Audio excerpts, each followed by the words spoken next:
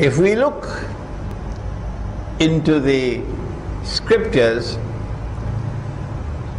to find that which is iwaj or crooked, the criterion which we should use to begin our research is the Quran. Look to the Quran and use the Quran as the yardstick with which to measure that which is in previous scriptures. So when you find in the previous scriptures a different story, that Musa alayhi salam went up the mountain. Which mountain? Mount Sinai. And he left Banu Israel in the charge of his brother Harun alayhi salam. And when he came back down, he found Banu Israel worshipping a golden calf made of gold. I wonder why they're still doing it up to today. Huh? Not all of them, of course. The Quran tells us that Musa alayhi salam held on to Harun alayhi salam by his ear. And Harun alayhi salam begged him, please, please brother, don't hold on to me like this, O son of my mother. I am innocent. I am not responsible for this. It's the Samiri. He is responsible. And I fear that if I had intervened, it would have broken up the unity of the community. So he's innocent. And then Musa alayhi salam prayed to Allah for protection and forgiveness for himself and for his brother. And then took on Samiri. But when we go to the Torah, we find something else. The Torah tells us that it is Harun. He is the one responsible for forging this golden calf and asking the people to worship it. This is your homework now. I have given you a few examples. Every time you find an iwaj, something that is crooked, in the Torah, in the Gospel, you know in advance that Dajjal is going to use this as a battleground to attack you. And so you will be prepared and you'll be able to defend yourself. But imagine my surprise when about 2 years ago I realized, and it was astonishing for me because these things come like a flash, that iwaj or crookedness cannot be restricted only to the previous scriptures, to the Torah and to the Injil, but that iwaj or crookedness can also infiltrate the hadith, namely fabricated ahadith. And if they are fabricated ahadith, the Dajjal is going to use those ahadith as well to attack us.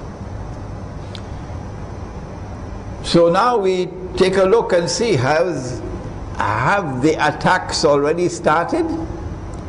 One of the reasons why the internet has come is to facilitate this attack upon Islam and upon the Muslims around the world with speed, effortlessly, within hours. If you go to the internet, you'll see the signs of where the attacks are coming from. The hadith is there in Sahih Bukhari, it is there in Sahih Muslim, it is there for muttafaqun alayh.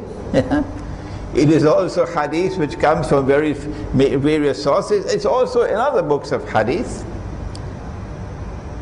So such a hadith is universally accepted as valid. What does it say? It says that Aisha radiallahu ta'ala anha said that Nabi Muhammad alayhi salatu wasalam married me when I was 6, and that is absolutely false. Totally and completely and absolutely false. And it's there. It's there. Did Nabi Muhammad alayhi salatu wasalam ever have a marriage ceremony to marry her? Where's the evidence? Well, then what happened? It's there in the seerah. What happened was that he had a vision. What happened was that the angel came. It was a vision. And the angels were carrying a golden tray. And on the tray there was something covered with a silk cloth. This is in the seerah, this is in the hadith. And the Prophet was said, remove the cloth. This is Allah's gift to you. And when he removed the cloth, there was Aisha radiallahu ta'ala anha on the tray, indicating that Allah had ordained that this is your wife. If Allah has ordained the marriage over there, can you perform a marriage ceremony here? Huh?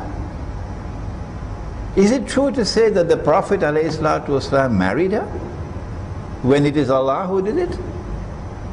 Was there ever a marriage ceremony here? In a marriage ceremony, the girl has a choice. Yes. Did she have any choice? And so this hadith is false. When it says that the Prophet ﷺ married me when I was 6, and that the marriage was consummated when I was 9. Not only are they already attacking us with this iwaj, but the worst is yet to come. Because Tunisia just voted, and the Islamic Party won the elections. And Egypt is voting next month. And you can close your eyes. You can close your eyes and tell that the Islamic parties are going to win the elections. And then there's going to be a domino effect all over the Arab world. And Islamic parties are going to win all over the place. And then the cry will be to restore the Sharia. And there are ulama in Egypt who are speaking with great eloquence now for the restoration of the Sharia. When you listen to them on the internet, the tears will fall from your eyes with such eloquence. And once they say we have enforced the Sharia, then Dajjal will attack. And a family will come before the Sharia court in Egypt with a daughter who is 6 and with a man who is 55 for a nikah. And Al Jazeera will be there, and CNN will be there, and the New York Times will be there, and the Washington Post will be there, and the London Times will be there, and the Sharia court will have to rule. Is it jaiz? If this hadith is valid, then it is jaiz. Okay? And if this hadith is false, it is fabricated, it is not jaiz. If you have eyes and yet cannot see, you will not recognize that it is fabricated. And all indications are that they will say it is jaiz. And when that marriage ceremony takes place, Muslims around the world are going to be searching for a place to hide their faces, because the shame and the disgrace will be so great.